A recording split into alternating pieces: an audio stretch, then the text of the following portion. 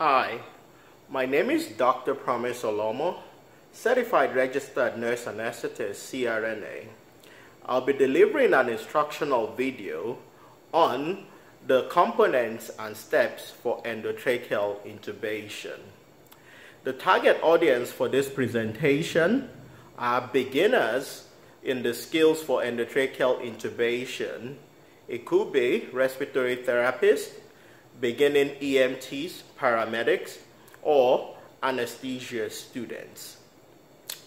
The context for this presentation is non-emergent intubation, meaning it's done in a controlled environment. Endotracheal intubation is a placement of an endotracheal tube through the glottic opening. So, this is the anatomy of the airway. So this is what we're trying to achieve, placing the tube in the oropharynx, which will then go right into the glottic opening. It will be secured there and inflated, which holds it in place. The objectives for the learners for this presentation is that at the end of this video, learners will be able to list the components of endotracheal intubation and describe the steps or the process of endotracheal intubation. Our control setting today is the operating room, and here are the steps. So the 5 steps are preparation, patient positioning, pre-oxygenation, intubation, and a confirmation of the location or placement of your endotracheal tube. We start with preparation. Preparation, this right here is the anesthesia gas machine. So ideally it's been checked according to standards of practice and we know it's ready to go and fully functional. Then the equipments that we will need are an endotracheal tube right there. This is a 7/0 tube. It has a balloon at the end and it has a 10 cc syringe attached to it, which we will use to inflate and hold the balloon in place beneath the glottic opening. This is a blade. There are different kinds of blade for endotracheal intubation, but this is a MAC blade and it's a MAC 3. These are adjunct airway. This is an oral airway which can be used in case you have the tongue falling back or a patient with a large neck or sleep apnea, or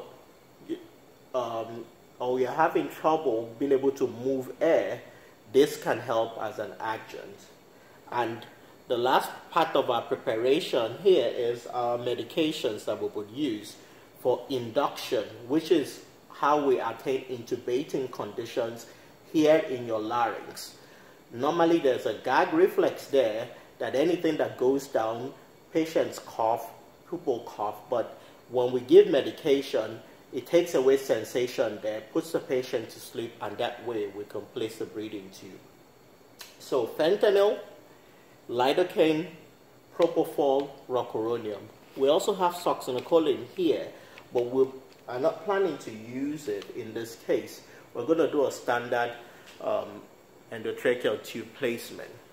So that is preparation. The next step is positioning.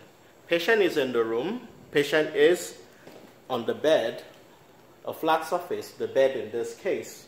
So we have a little mannequin here simulating the patient. So I have the head of the bed elevated a little bit into what's called the HELP position, head elevated laryngoscopy position. And this way, I also have a mask or a circuit here with which we will accomplish the next step. So ideally, the tragus of the ear, right here along your ear, is where it has to line up with the sternum, right here, your chest.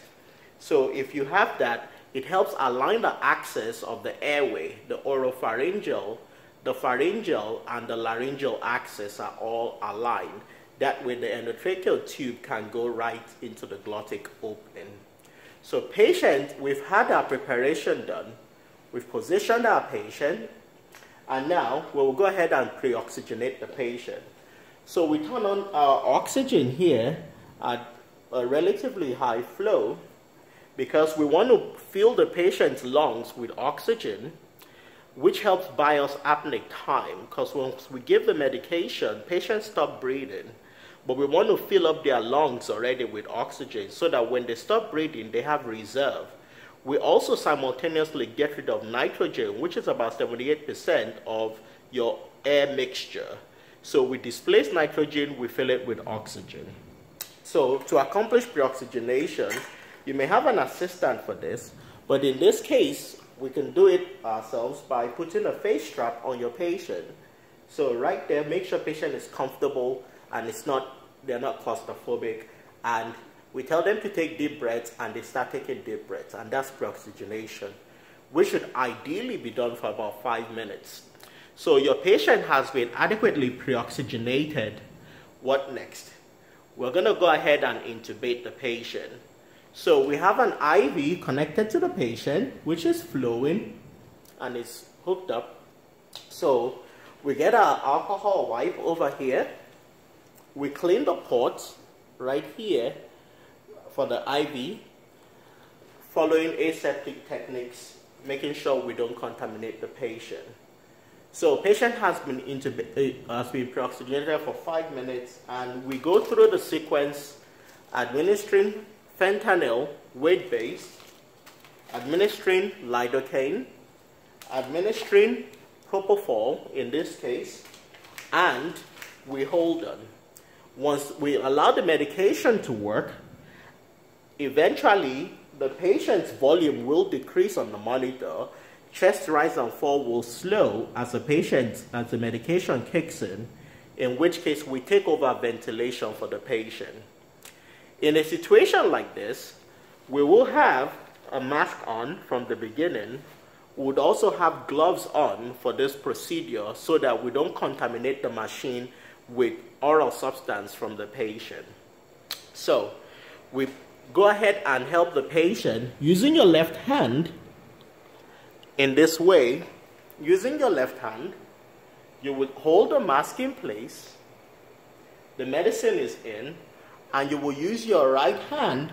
That green bag right there is your bag mask, your bag, and there's a valve connected to it at the machine right here. So oxygen filling this bag will start to manually take over breath as your patient stops respiratory effort.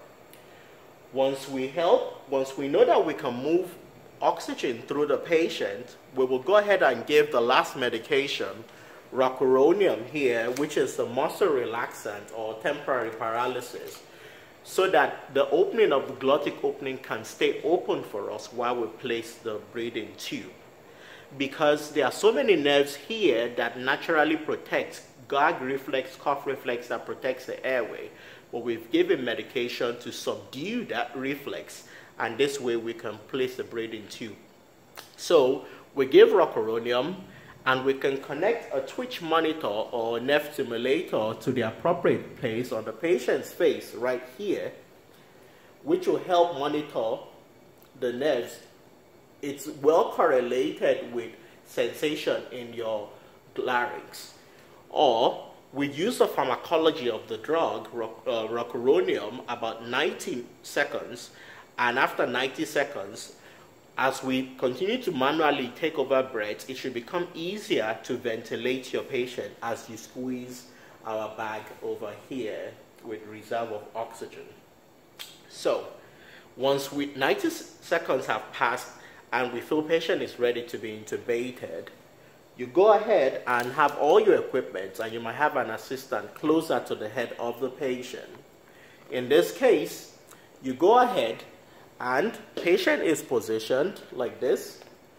Our mask can come off with our strap over there. Patient's head is right there.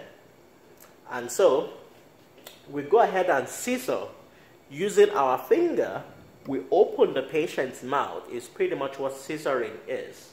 And so we open the patient's mouth like that.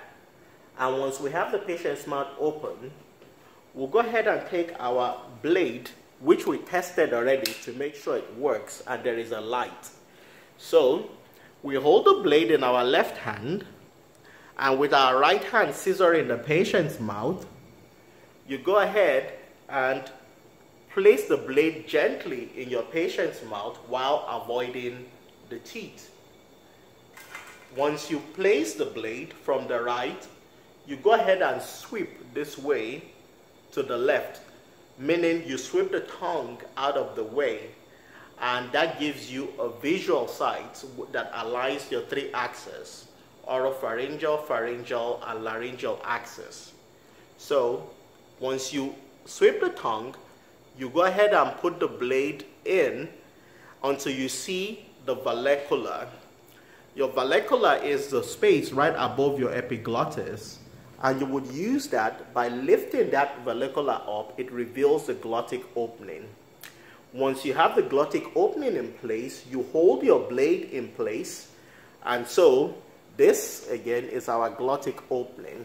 So right here is where you're going to place your tube, right there.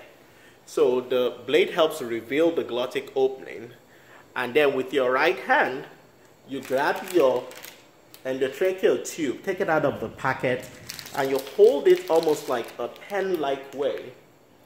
And with the blade in place, still intact, avoiding the lips and tongue, you go ahead and advance this tube into our patient. So advance into the patient and put it through the glottic opening. Once, I'll take out the tube here so you can see what it looks like, the endotracheal tube. So endotracheal tube it looks just like this, and the syringe is connected. So this goes into the glottic opening, and this balloon pad passes through the glottic opening. Once it passes through the glottic opening, you'll be able to inflate it. So this is the inflation. Once you inflate it, it goes this way. Inflating the tube gives you that much. So about 5 to 10 cc's. This will be suspended beneath the glottic opening. And once that's you go ahead and, so this goes in through the glottic opening. Once you immediately pass the glottic opening, you go ahead and remove this stylet, or somebody helps you remove it. Once the stylet is out, that's when you go ahead and inflate. So this is inflated, and then it stays in place, and you hold and secure wherever it is at the lip. You hold that in place. So you go ahead and squeeze our green bag again, and this time around we go through the final step, which is confirmation. Ways to confirm would be end-tidal CO2, which will show up on your monitor. You will see some condensation once you connect the circuit to the end of the tube. You'll go ahead and see condensation in the tube. You would also watch for chest rise and fall in the patient. Additionally, you will also listen for breath sounds. So if this is connected, so this is what it looks like when inside of the patient's. So this is the circuit is connected. It's already inflated. We take off our 10 cc syringe, and that's that. We tape in place our tube. Once we listen with our stethoscope, and we see adequate tidal volumes on the ventilator. So with our stethoscope, we'll listen bilaterally on both sides, and you can also listen on the left to make sure that we're not main stemmed, meaning that the tube it was not advanced so far into the right side that only the right side of the lung gets oxygenation. Then we secure with a tape, and then we turn on the ventilator. Before we pre-oxygenate, we should and would have put some ointment in the patient's eye and or taped the eye securely. This concludes the lesson on the placement of endotracheal intubation. We'll summarize with the steps: preparation, patient positioning, pre-oxygenation, intubation, and confirmation of placement. Thank you for watching this presentation and video. Good luck.